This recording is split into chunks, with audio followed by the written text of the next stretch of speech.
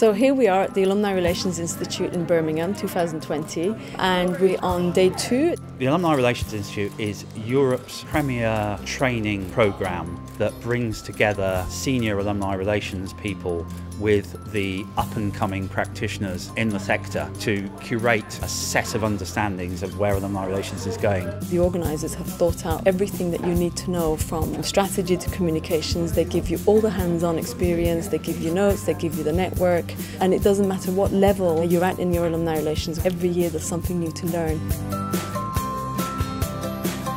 I've learned that actually I'm not alone. Lots of us are in the same boat, we have the same problems and same issues, and it's great. It's been great so far to share ideas. The people in the room range from people who've been around a bit to young, fresh voices that are coming into the industry and bringing in a perspective.